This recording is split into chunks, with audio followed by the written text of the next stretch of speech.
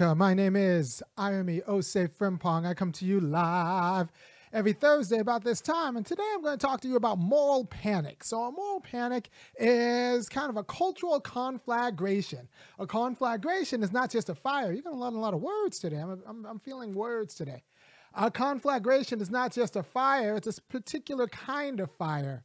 It's a fire that is out of control. So the idea with a moral panic is that not only is this policy bad, it's bad in a way that's out of control, that the regular processes won't handle it or aren't up to it, right? So if I say I'm going to start a campfire outside and all you can think about is like the house burning on fire and the whole neighborhood burning on fire and the whole world burning on fire, you are panicking over something that you shouldn't panic over, right?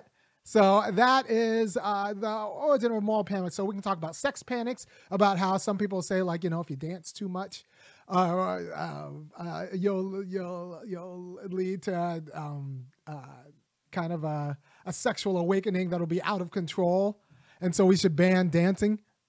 There was the Red Scare, the communist panic, that like if you think that maybe we should have socialized medicine, that you're really just aiming for a takeover of all civil liberties. Or, there's red panic, there's, various sexual panics about how playing video games will lead you to shoot up schools. Or, music panics around how, certain songs will lead you to commit domestic violence.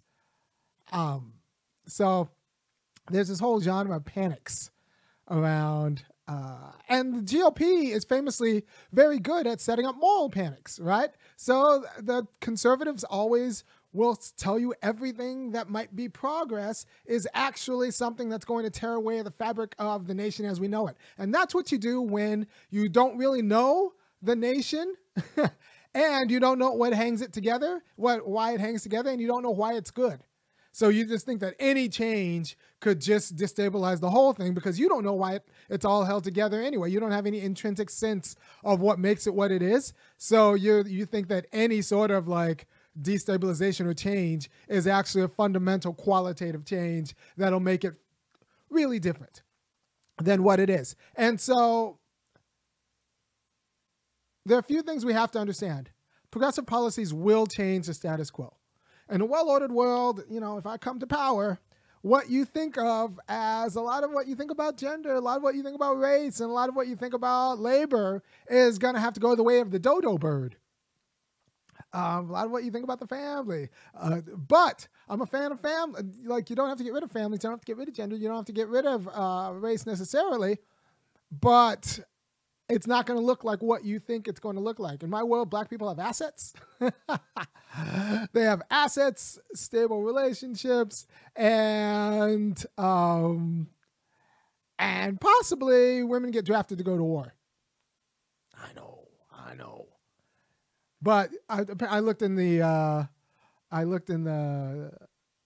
and it turns out Black women are way disproportionately representative in the U.S. military. Anyway, so we don't have to change much. Everybody else is going to think about it as an attack of their way of life.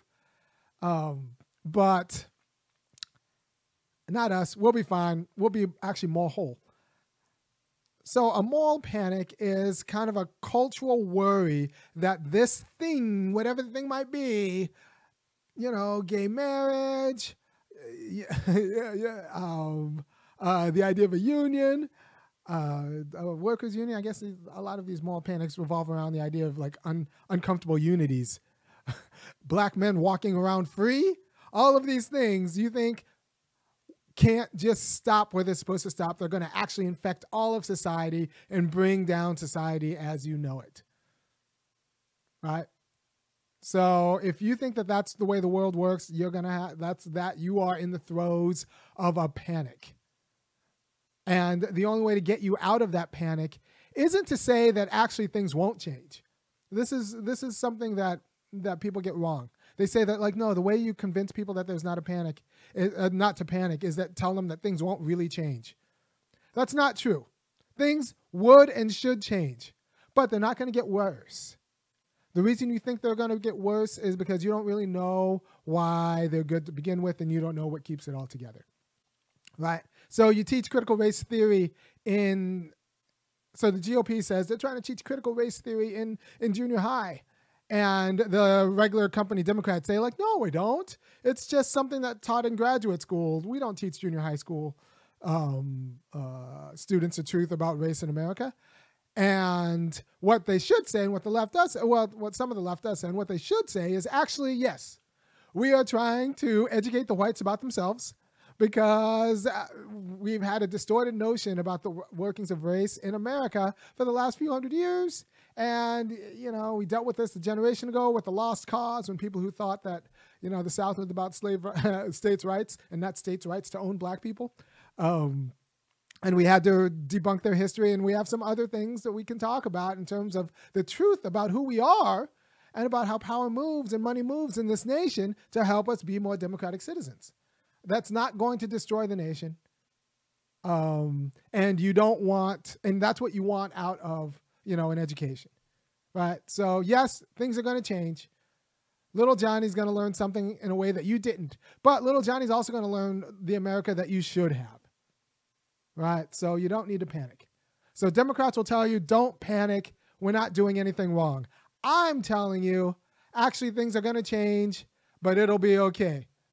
It'll be easy when black people are made whole. Your life is not going to be worse. It might be a little bit different because a lot of your life is based on our degradation, and that's going to end, right? So telling people that their education, their family, all they think of property, all they think of themselves isn't going to change isn't the truth. You tell them that it is going to change, but it's not going to be worse. And for that, you need to actually inculcate a democratic sensibility. You have to say that what we're doing is making this situation whole, and you have to care more about democracy than you care about your little grift, your little white supremacist grift. You have to care more about democracy than that. And these are the institutions we're building. We're building democratic institutions. Your community, you're not going to lose your community. Your community is just going to have to change a little bit. And insofar as you have to change your way of life, it's just going to be the aspects of your way of life that depend on black degradation. And so that might be a change in your way of life, but like not the worst. And so people think of panics as just like a GOP thing. They manufacture panics anytime they run out of issues to talk about. But actually there are liberal panics too. And I'm going to talk about those after I hit the opening, if I can find it. Where's my opening? I cannot find my opening. I guess I will just go right to it. Oh, here it is. To the beat, y'all. Yeah.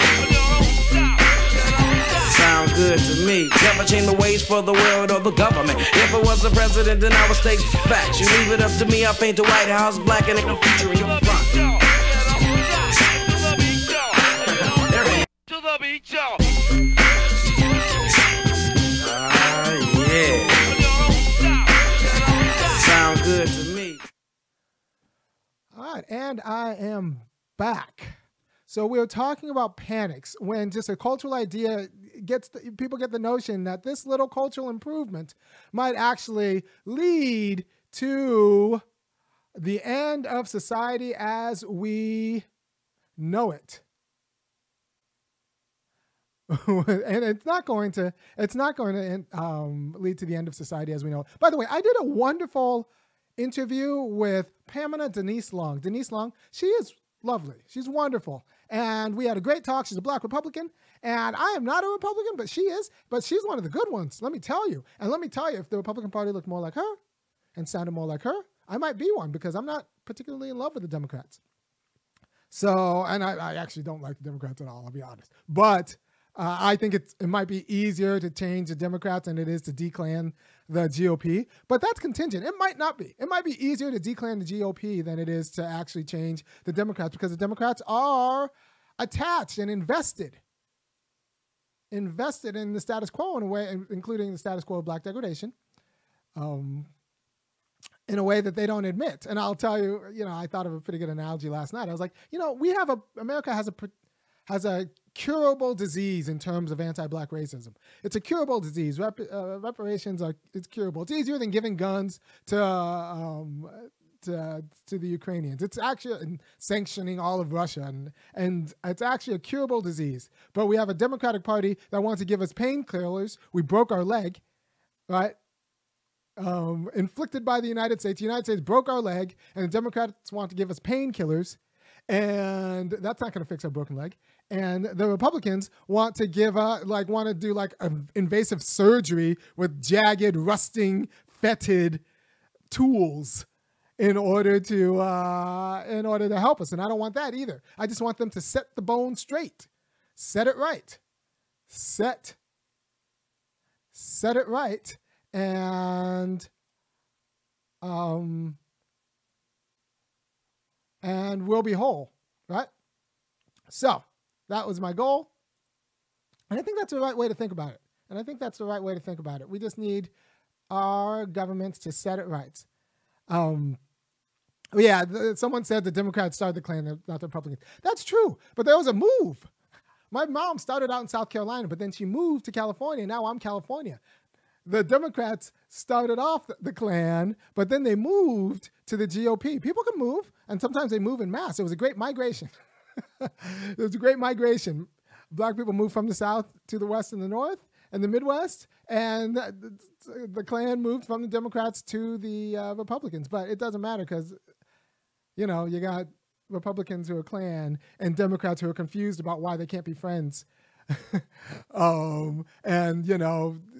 Be closer friends with the Klan than they can with the black people. So, that's where we are. That's where we are. So let's talk about Democratic sides of the moral panic, because I didn't put this together until I was kind of like scribbling down notes for the show. And there are a lot of Democratic moral panics that are really unbecoming, right? So all of Trump, both the beginning of Trump and all through the Trump presidency, all the resistance. Anytime you see a Democrat with a pussy hat on, she's one who's a moral panicker. Be very careful. The resistance style Democrats, the indivisible style Democrats, are just forming on moral panic because they were trying to tell you that electing Trump is going to end the world as you know it. No, man, no.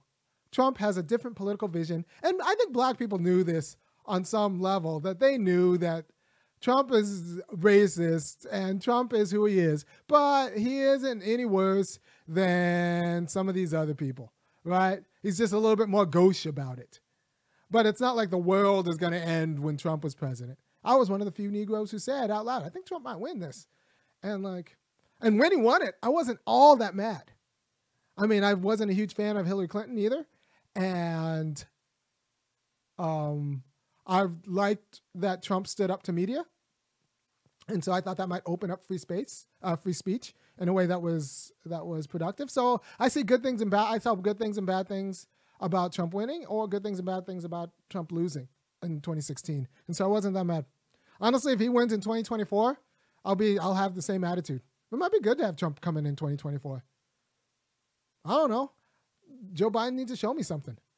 Not that I think Trump is great, but I don't think Joe Biden's going to make us whole. Black people, Joe Biden will not make us whole. At least Trump might actually introduce the idea that we're a nation. And then as a nation, we solve our national problems, which might be the black problem. Funny thing about Republicans is that it's not that much harder to get them to talk about reparations than it is to get Democrats to talk about reparations. But Republicans get it. Now they're going to try to lowball you, but they will give black descendants something. I think you can get reparations through a Republican administration, not in the form that we like it, but you open it up. And when you get Democrats playing chicken on reparations, that means they'll talk about wanting to do it but don't really want to do it. And you get Republicans playing chicken on reparations, talking about wanting to do it but don't really do it. And culture supports reparations. All right, so you get Democrats and Republicans both talking about reparations but not wanting to do it. One of them might slip up and open the door for actual reparations. And I want to see Black America made whole. Now, I made a comment. I'll get back to the moral panic bit in a second, because, you know, I did make a comment on Twitter about how I want my great-grandkids. I wouldn't mind. I'd like very much my great-grandkids to be Black. And the best way for my great-grandkids to be Black is for Black people to be made whole. And I say this because I've always said one reason that I'm for reparations is that I want the prom date of my daughter in 10 years to come from parents who both have good jobs and like stable assets. I would like that for my daughter, and I want that person to be Black too, right? So I want my daughter to have a Black prom date who comes from parents with good jobs and stable assets. And for that to happen, that the likelihood of that happening grows exponentially if we get reparations. Because as it stands, that's like not. Either the prom date will have parents with 2 good jobs and assets and they won't be Black, or they'll be Black but they won't have parents with two good jobs and assets, right? So I want that not only for my daughter, I want that for my grandkids. And for that to happen with my grandkids, I can't control who they date, right? So like but I do want the person they date to be like, you know, stable. So if I want that person to be Black, we need reparations.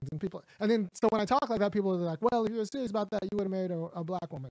And I'm like, well, you know, I don't know about that, because I also want to raise my kids. And I come from divorced people. Everyone in my family is divorced. Everyone, there's one cousin I have. One lonely little cousin who's like me, who kind of eloped to a white woman. He eloped, and he's still with her, and they're raising their kids. But everyone else in my family is divorced. All uncles, aunts, cousins, siblings, divorced. And I knew I did not want that to happen to me.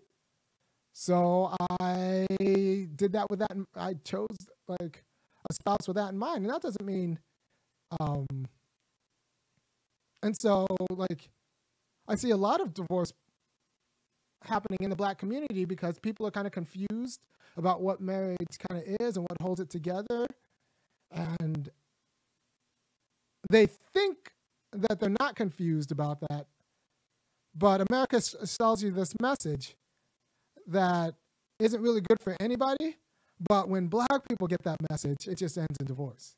Right? You get this message about what marriage is and what it isn't. And that's like, it's just not something that can be upheld in the Black community. So, I knew anybody who was going to marry me had to be very clear that I'm not going to be particularly financially stable. I'm not going to not going to happen. I'll have other virtues, but if you want like economic stability and all of that stuff and stay out of trouble, no, I'm going to be mouthy, and from time to time I'm going to get fired. And I knew that it's the life I live, and I'm not going to stop doing that. By the way, if you do support my quality of life, go ahead and go to www.funkyacademic.com and kick in $5, $15, or $50 a month. And so and I'll keep doing what I'm doing. So I knew that decades ago. And so when I'm thinking about marrying someone, I needed someone who was going to be cool with that. I needed someone who's going to not just say they were going to be cool with that, and then once the reality of that hit, they would freak out, but someone who's cool with that. And, you know, honestly, it's not that non-Black people are more confused about what that means. It's just that if you're an attractive non-Black person and you're dating a Black guy, you're not doing it for financial stability. And if you are, you're just stupid, right? So if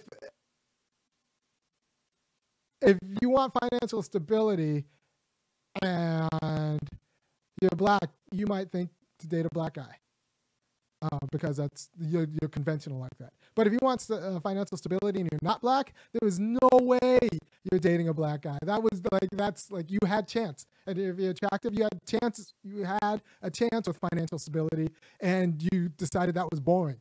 So you're looking for something else, right? So it's not just, I needed someone who was going to honestly be committed to the something else that, depending on who you talk to, I bring to the table.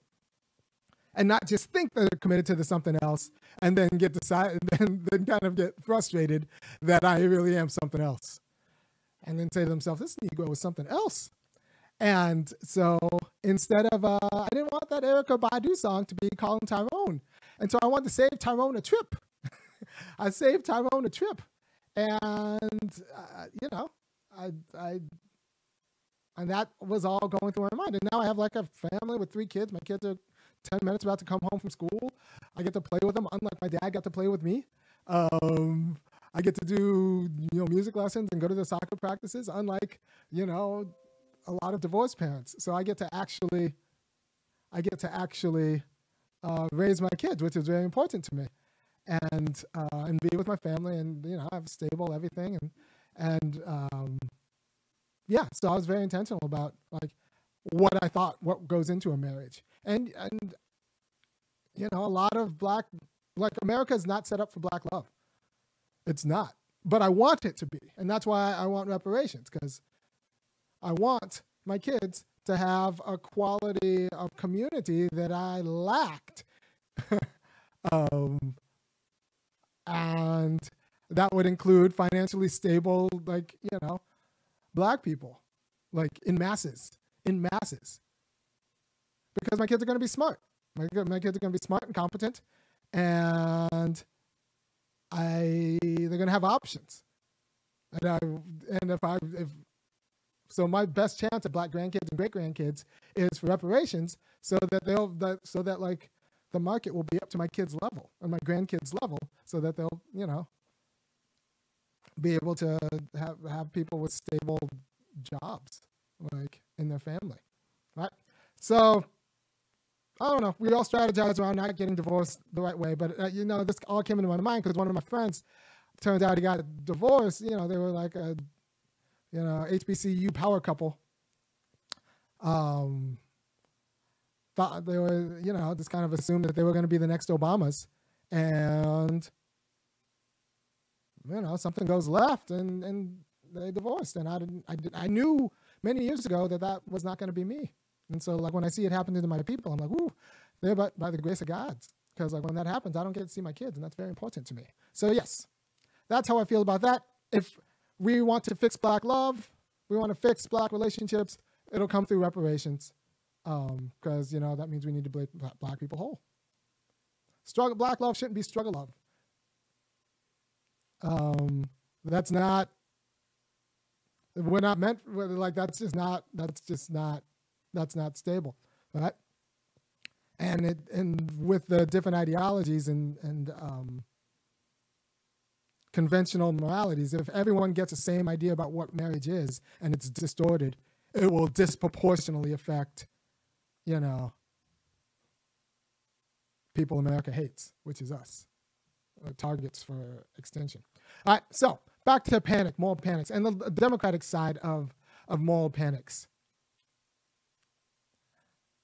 The Democratic side of moral panics is, you kind of saw that when Bernie started winning primaries, and the people in mainstream media didn't quite know what to do, because deep down they're actually attached to a status quo, which includes like kind of a status quo of kind of oligarchy and kind of a racialized oligarchy. They're kind of used to it, and even the black people are kind of used to it because they find the little grift within it. The Joy-Ann Reids and all of that stuff. So they were freaking out, and that was a kind of panic, because their way of life they thought would fundamentally end if Bernie was elected. Same with like the people who say like, well, you can't legitimize Fox by going on Fox, so Democratic politicians shouldn't go on Fox. That's a moral panic. Like, you don't believe in democracy if you think that going on Fox, you know, some of the highest rated news shows in the nation, is going to end the nation or somehow degrade the party. No, they're talking to people. Democratic politicians going on Fox are talking to people, and I support that.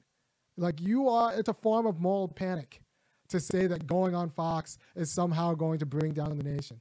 Don't legitimize Trump, even after he was legitimately elected the president. Russiagate, moral panic. Like, the idea that anything that Trump did was going to fundamentally degrade the nation in a way that we cannot come back. was never actually evidenced in anything Trump did. So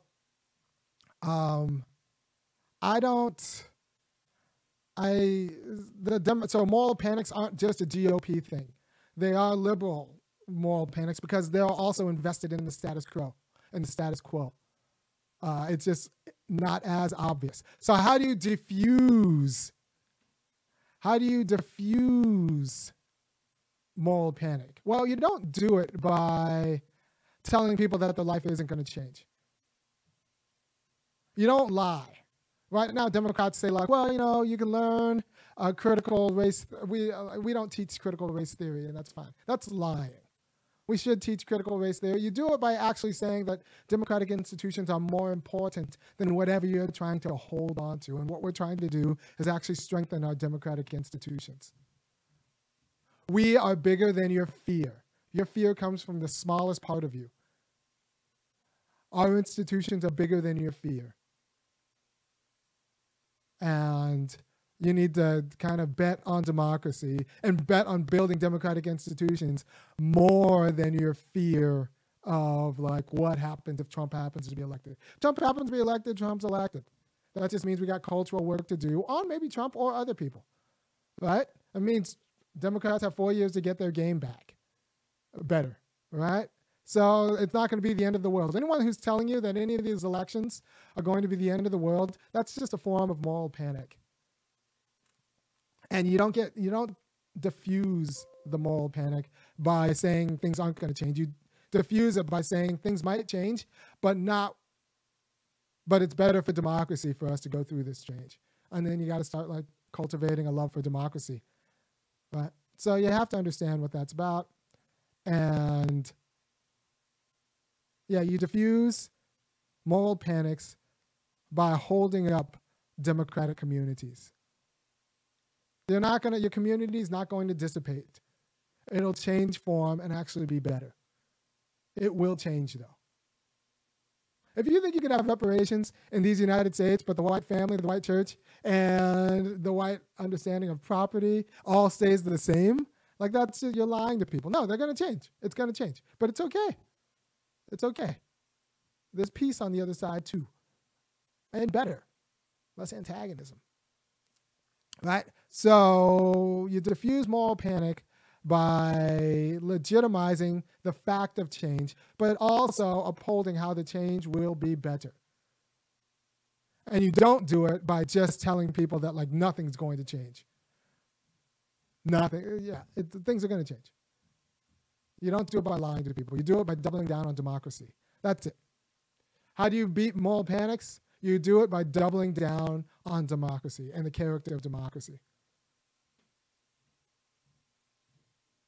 Right? Because moral panic people, they don't think democratic institutions are good enough for the job. So the people who are like in favor of moral panic, they're going to start being authoritarian, knee-jerk authoritarian, Democrats or Republicans. Like once a moral panic sets in, it's because they don't believe in democratic institutions. And so you diffuse it by doubling down on democratic institutions.